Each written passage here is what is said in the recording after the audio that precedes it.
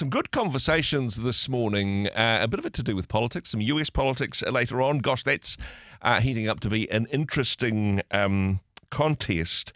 Meanwhile, back here in Aotearoa, New Zealand, some politicians behaving badly, which, again, perhaps no surprises there. Joining us on the program now, political commentator and director of the Democracy Project, Dr. Bryce Edwards. Bryce, kia ora, good morning. Morena, Andrew. On the top of the naughty list, as we get disturbingly close to Christmas, Andrew Bailey, honestly, just couldn't keep his mouth shut on this one. I mean, unpack what actually happened, and in your opinion, is an apology good enough for, or is this going to do permanent damage to his career and credibility? Yes, so this is the Small Business and Manufacturing Minister, Andrew Bailey. He was on a ministerial visit a week or so ago to a Marlborough winery and places in Blenheim, and one of the workers at one of his sites got upset with some interaction he had with the minister. Yep. And he complained about it. He alleges that the minister called him a loser and supposedly did the L shape, symbol on the forehead. I don't even know how to do it. And he told the worker to take some wine and to head off using some swear words. Yep. And so the worker accused him of being, toxic and intoxicated, I guess. Whereas Andrew Bailey has come out and apologised for his behaviour and said he's let down the team, and he's been pretty apologetic, but he's disputed some elements of it, disputed the swearing, disputed the that he had had any alcohol, and had framed it as him being lighthearted and banter. So we don't really know what the truth is, but there has certainly been lots of condemnation, and we've had the Prime Minister also apologise for him as well, but in the view of the government's critics, not really being tough enough on what is seen as bad behaviour. And hey, honestly, my first question was going to be, who is Andrew Bailey? This isn't a great start to your political career. The first headline that you make is drunk and swearing at a vineyard worker. Whether or not that actually happened, and I think there's an issue of character here as well, because I think you can tell a lot about a person's character as to how they behave to people who aren't in positions of power that can do them a favour. Perhaps something has been exposed of Andrew Bailey's character that he would prefer to keep secret. Look, that's the big issue, and to what extent this represents, the National Party as well. The National Party's changed a lot over the years, and it used to be the party of the more elite, who looked down their noses at people and was very conservative, and it's tried to change over the years. So people like John Key tried to modernise it, and I don't know if you remember, there was another scandal about 10 or 12 years ago. I just suddenly forget the MP's name, who allegedly got drunk in a Hamner conference and demanded off the waiter, "Don't you know who I am?" And Key fired him and pushed him out of Parliament for that, to really try and get across, no, we're not that party anymore. And so that's the danger here, that it looks entitled, it looks like he's an elite. So so I think it is bad for his career and bad for National. But there's a lot of people saying, well, hey, we're getting this out of proportion. Yes, he behaved badly, but let's focus on the big issues. And he has apologised.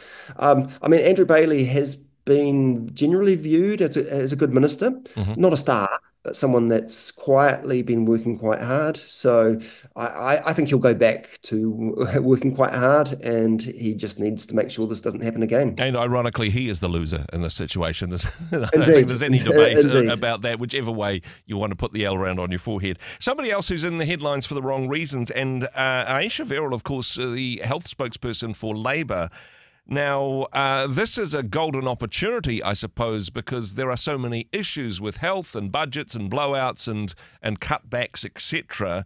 This could be her moment to shine if it weren't for the fact that there's supposedly a conflict of interest with a relative of hers.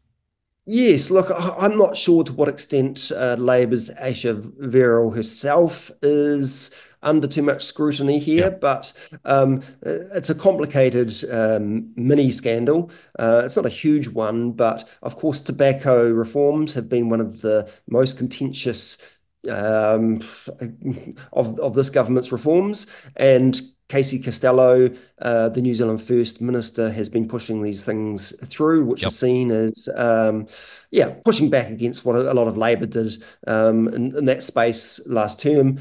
And, there's been allegations about Casey Costello, her integrity issues, but now the boot's on the other foot because it turns out that Aisha Verrall's sister-in-law works in the Ministry of Health. And she's one of the people that has been briefing and working on the policies for Casey Costello. Wow. And so, and Casey Costello didn't know this. And so, last week in the debating chamber, was it earlier this week? I forget. Time's gone a bit strange for me, Andrew. But Yeah. Winston Peters raised this and pointed out about this public servant being the sister-in-law of Aisha Verrall and how outrageous this was that Casey Costello wasn't informed about this. And it turns out that the public servant themselves had informed their bosses at the Ministry of Health, and cleared this conflict of interest, and it's the Ministry of Health that didn't act on that and inform the minister.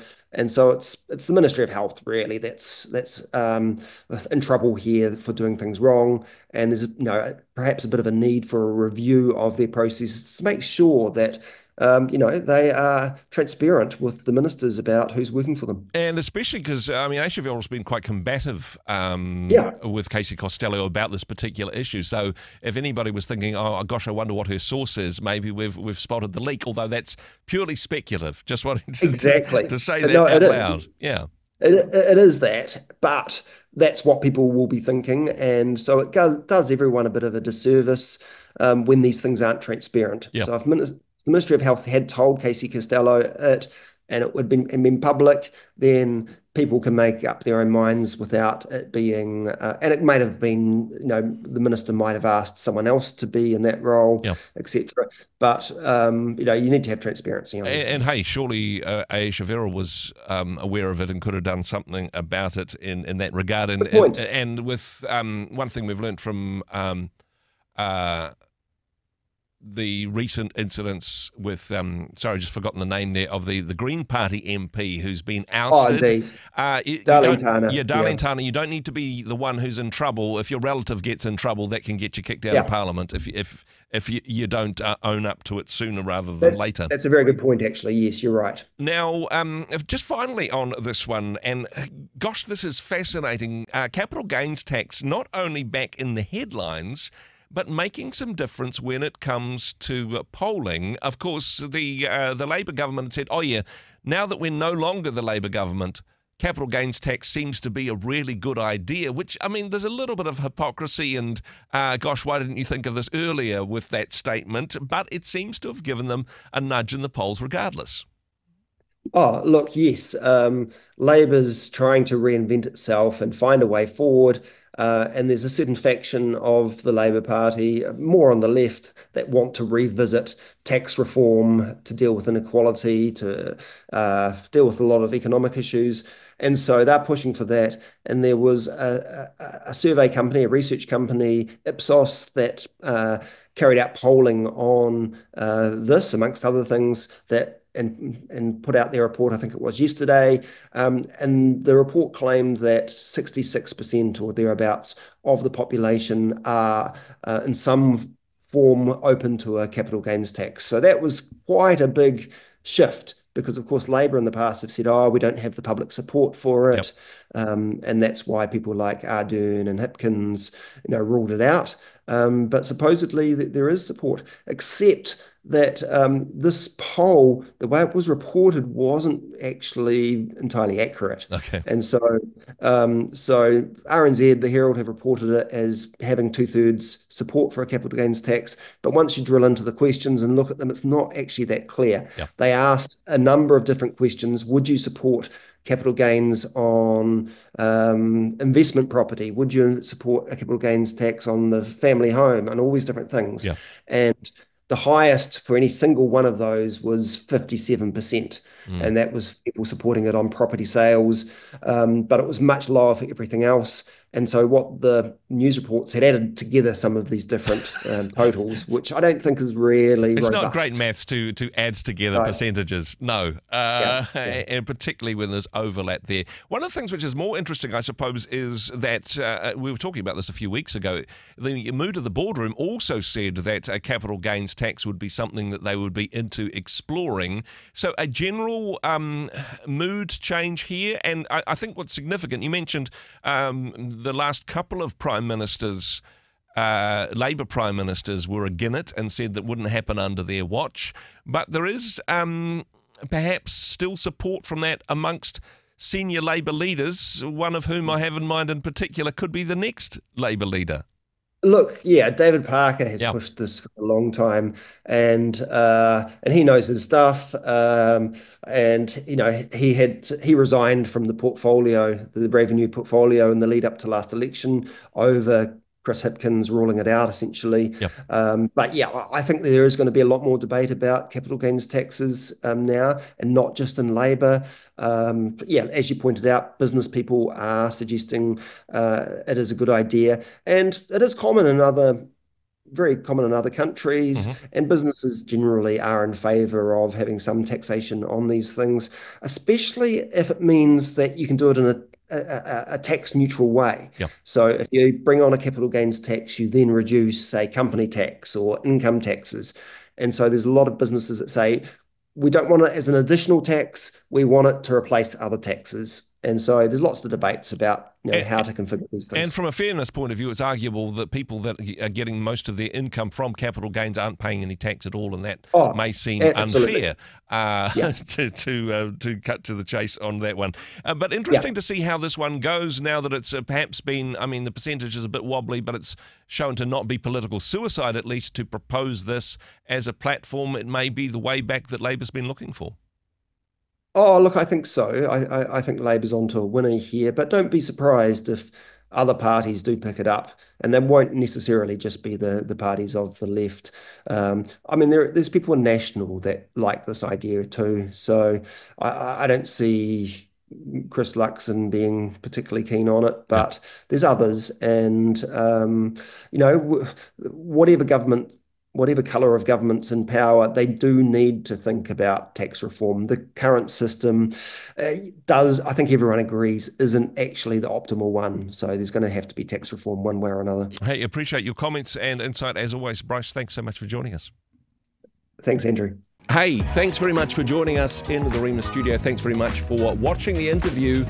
It's kind of nice to have an audience, actually. And if you did like what you watched, then do give us a like, do give us the thumbs up. And if you'd like to see more interviews like that one, or perhaps even better, subscribe and those interviews will come straight to you. Don't forget to turn on your notifications, and we'll see you in the next one. Cheers.